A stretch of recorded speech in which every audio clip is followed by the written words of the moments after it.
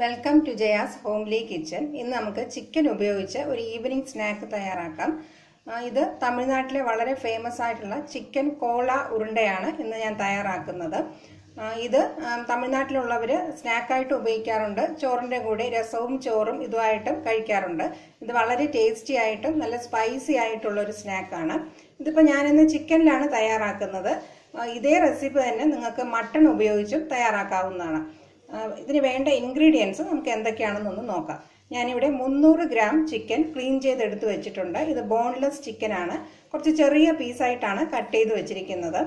Chicken ഞാൻ എപ്പോഴും വിനീഗറോ നാരങ്ങ നീരോ ഇങ്ങനെ ഏതെങ്കിലും ഒന്ന് ഉപയോഗിച്ച് നന്നായിട്ട് കഴുകിയാണ് വെക്കുന്നത്, അതിൻ്റെ സ്മെല്ലൊന്ന് വരാതിരിക്കാൻ വേണ്ടിയിട്ട്. അപ്പം അങ്ങനെ വൃത്തിയാക്കി എടുത്തു വെച്ച ചിക്കൻ 300 ഗ്രാം എടുത്തിട്ടുണ്ട്. ബോൺലെസ് തന്നെ എടുക്കുന്നതാണ് നമുക്ക് ഈ റെസിപ്പിക്ക് വളരെ എളുപ്പം. അപ്പം കഴിവതും ബോൺലെസ് ചിക്കൻ ഉപയോഗിക്കാനായിട്ട് ശ്രമിക്കുക. അപ്പം അഥവാ ബോൺലെസ് കിട്ടിയില്ലെങ്കിൽ ചിക്കൻ ഒന്ന് വേവിച്ചെടുത്തിട്ട് ബോൺ മാറ്റിയെടുത്ത് പിന്നെ നമുക്ക് മസാലയെല്ലാം ചേർത്തത് തയ്യാറാക്കി എടുക്കാവുന്നതാണ്. അപ്പം ഞാനിന്ന് പറയുന്നത് ബോൺലെസ് ചിക്കൻ ഉപയോഗിച്ച് തയ്യാറാക്കുന്ന രീതിയാണ്. അപ്പം ഇതല്ലാതെ നമുക്ക് വേണ്ട ഇൻഗ്രീഡിയൻസ് എന്തൊക്കെയാണെന്ന് നമുക്കൊന്ന് നോക്കാം. ഞാനിവിടെ ഒരു വലിയ സവോള കട്ട് ചെയ്ത് വെച്ചിട്ടുണ്ട്, 2 പച്ചമുളക്, 4-5 അല്ലി വെളുത്തുള്ളി, ഒരു കഷ്ണം ഇഞ്ചി എടുത്തിട്ടുണ്ട്. പിന്നെ ഇതിൻ്റെ കൂടെ ഗരം മസാല പൊടി ഞാൻ ഫ്രഷ് ആയിട്ടാണ് ചേർക്കുന്നത്. 1 ടേബിൾ സ്പൂൺ നിറച്ച് പെരിഞ്ജീരകം എടുത്തിട്ടുണ്ട്, 2 ഏലയ്ക്ക, 1 ഗ്രാമ്പ്, 1 കഷ്ണം പട്ട, 2 ഏലയ്ക്ക, 1/4 ടീസ്പൂണോളം കുരുമുളക് മുഴുവനായിട്ടുള്ളത് എടുത്തിട്ടുണ്ട്. ഇതിൻ്റെ കൂടെ കുറച്ച് കറിവേപ്പില ചെറുതായിട്ട് കട്ട് ചെയ്ത് വെച്ചിട്ടുണ്ട്, കുറച്ച് കൂടുതൽ മല്ലിയിലയും എടുത്തിട്ടുണ്ട്. പിന്നെ ഇതിൻ്റെ കൂടെ നമുക്കൊരു ബൈൻഡിങ് കിട്ടാൻ വേണ്ടിയിട്ട് ഞാനിവിടെ പൊട്ടുകടലയാണ് എടുത്തു വെച്ചിരിക്കുന്നത്. പൊട്ടുകടല എല്ലാവർക്കും അറിയാമെന്ന് വിചാരിക്കുന്നു. അറിയാത്തവർക്കാണെങ്കിൽ ഇതിപ്പോൾ ഇങ്ങനെയാണ് കിട്ടുന്നത്. ഇത് നമ്മൾ ചട്നിയുടെ കൂടെയൊക്കെ ചേർത്ത് അരയ്ക്കാനായിട്ട് ഉപയോഗിക്കുന്നതാണ്. അപ്പോൾ ഇത് ഞാനൊരു 3 ടേബിൾ സ്പൂൺ നിറച്ച് എടുത്തു വെച്ചിട്ടുണ്ട്. 1 ടേബിൾ സ്പൂണോളം കാഷ്യൂ നട്ട്സ് എടുത്തിട്ടുണ്ട്. കാഷ്യൂ നട്ട് ഞാൻ 2ആയിട്ട് ഇങ്ങനെ മുറിച്ചെടുത്ത് വെച്ചിട്ടുണ്ട്. ഇത് ഓപ്ഷനാണ്. ഇത് ചേർക്കുമ്പോൾ കുറച്ചും കൂടെ നല്ലൊരു ടേസ്റ്റ് കിട്ടും. അത് വേണ്ട ഇല്ലെങ്കിൽ വീട്ടിലപ്പം ആ സമയത്ത് ഇല്ല എങ്കിൽ അത് ഒഴിവാക്കുകയും ചെയ്യാം. അപ്പം നമുക്ക് ആദ്യം ചെയ്യാനുള്ളത് ചിക്കൻ ഒന്ന് വേവിച്ചെടുക്കണം. അതിന് മുമ്പായിട്ട് നമുക്ക് കുറച്ച് സാധനങ്ങൾ പൊടിച്ചെടുക്കാം.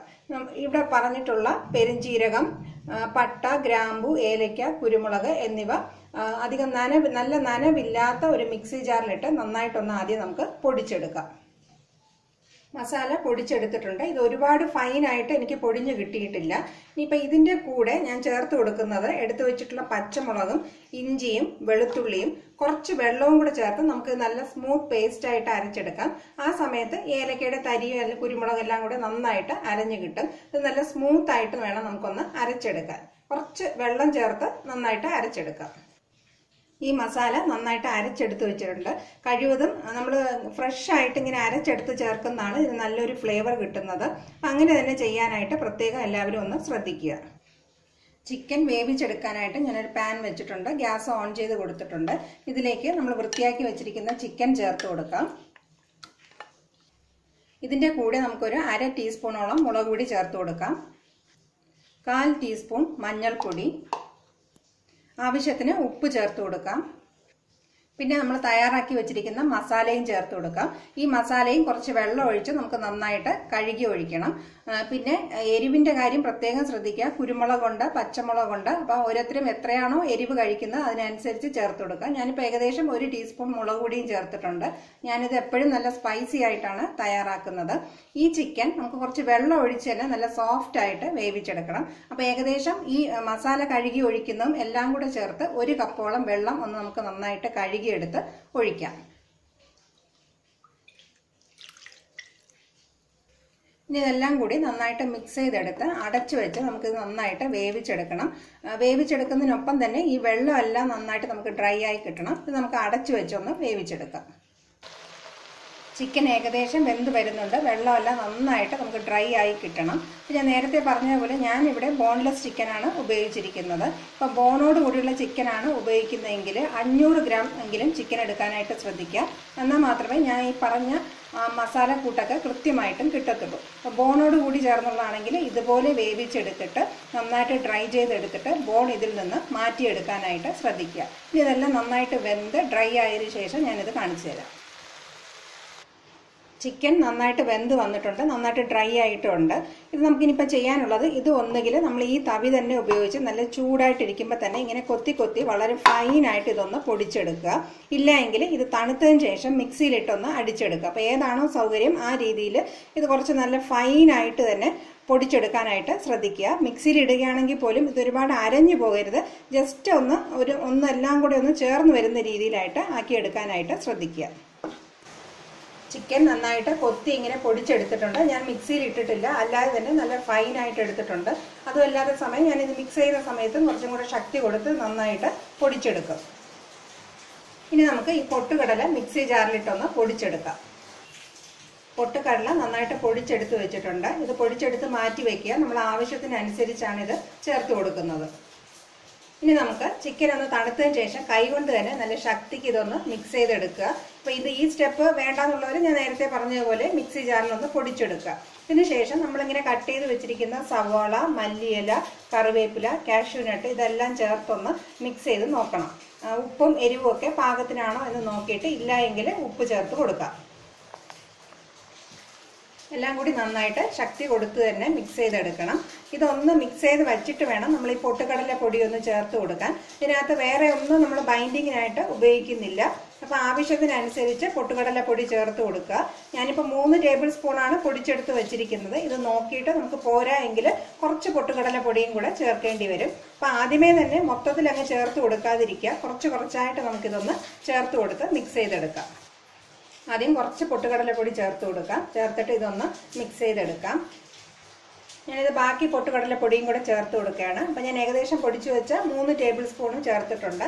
പിന്നെ ഇതിനകത്ത് ഒരു പ്രത്യേകമായിട്ട് ശ്രദ്ധിക്കാനുള്ള കാര്യം എന്തെന്ന് വെച്ചാൽ, ഇപ്പം ബിഗിനേഴ്സ് ആണ് ഇത് തയ്യാറാക്കുന്നെങ്കിൽ തീർച്ചയായിട്ടും മിക്സി ജാറിൽ ഇതൊന്ന് അടിച്ചെടുത്തിട്ട് ചേർത്ത് കൊടുക്കുക. അപ്പോൾ കുറച്ച് എക്സ്പീരിയൻസ് ഒക്കെ ഉള്ളവർക്കാണെങ്കിൽ ഇത് എങ്ങനെ വേണമെങ്കിലും ഉരുട്ടിയെടുത്ത് ആ ഒരു പരുവത്തിൽ ഇത് പൊട്ടിപ്പോകാത്ത രീതിയിൽ നമുക്ക് തയ്യാറാക്കി എടുക്കാൻ പറ്റും. അപ്പോൾ അത് പ്രത്യേകം ഒന്ന് ശ്രദ്ധിക്കുക. ഇല്ലെങ്കിൽ ഇതൊന്ന് മിക്സ് ചെയ്ത് നോക്കി പൊട്ടുകടല പൊടി ചേർത്ത് കൊടുക്കുകയും വേണം. അങ്ങനെ അഡ്ജസ്റ്റ് ചെയ്തേ നമുക്കിത് തയ്യാറാക്കി എടുക്കാൻ പറ്റത്തുള്ളൂ. ഇതിപ്പോൾ നന്നായിട്ട് മിക്സ് ചെയ്തെടുത്തിട്ടുണ്ട്. നമുക്കിങ്ങനെ എല്ലാം കൂടി ചേർത്തൊന്ന് പിടിക്കാൻ പറ്റണം. പിടിക്കുമ്പോൾ ഇങ്ങനെ പൊട്ടിപ്പോകാത്ത രീതിയിൽ നന്നായിട്ട് സ്മൂത്തായിട്ട് കിട്ടുകയും വേണം.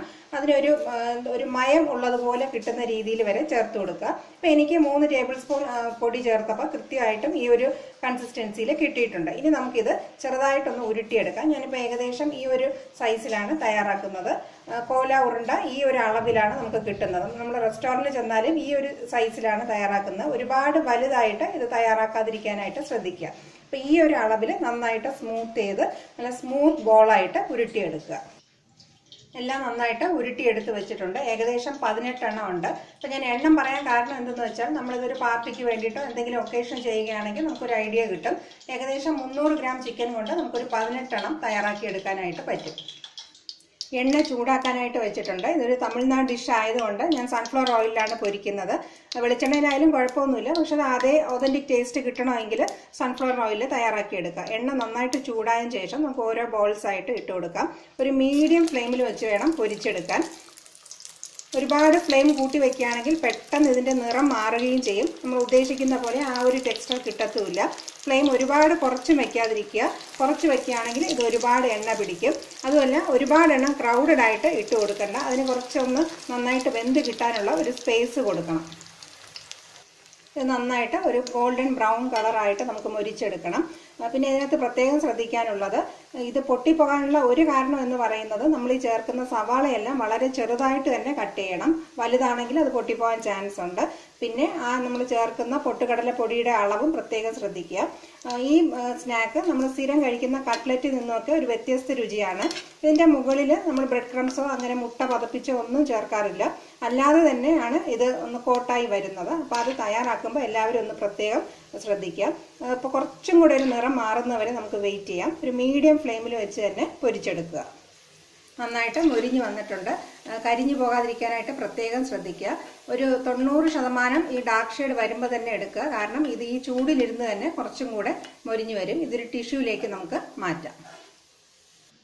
പൊരിച്ചെടുത്ത കോല ഉരുണ്ട ഒരു ടിഷ്യൂലേക്ക് വെച്ചിട്ടുണ്ട്. അത് ടിഷ്യൂല് വെച്ച് തന്നെ എടുക്കാനായിട്ട് ശ്രദ്ധിക്കുക. ഇല്ലെങ്കിൽ ഒരു ഇതിൽ വല്ലതും വെച്ച് അരിപ്പിൽ വല്ലതും വെച്ച് അരിച്ചെടുക്കുക. എണ്ണ വാർന്ന് താഴെ പോകുന്ന രീതിയിൽ വെച്ച് അരിച്ചെടുക്കുക. ബാക്കിയുള്ളത് നമുക്ക് ഇതുപോലെ പൊരിച്ചെടുക്കാം. അങ്ങനെ നമ്മുടെ ചിക്കൻ കോള ഉരുണ്ടൈ തയ്യാറായി കഴിഞ്ഞു. ഇതെല്ലാവരും തീർച്ചയായിട്ടും ഒന്ന് ട്രൈ ചെയ്ത് നോക്കുക. നമ്മൾ സ്ഥിരം കഴിക്കുന്ന കട്ട്ലറ്റിൽ നിന്ന് തികച്ചും വ്യത്യസ്ത രുചിയുള്ള ഒന്നാണ്. മാവ് കൂട്ട് തയ്യാറാക്കി എടുക്കുമ്പോൾ മാത്രം പ്രത്യേകം ഒന്ന് ശ്രദ്ധിക്കുക. ഇതെല്ലാവർക്കും ഇഷ്ടപ്പെടുന്ന രീതിയിൽ ഒരു വ്യത്യസ്ത രുചിയിലുള്ളതാണ്. Thank you for watching my video.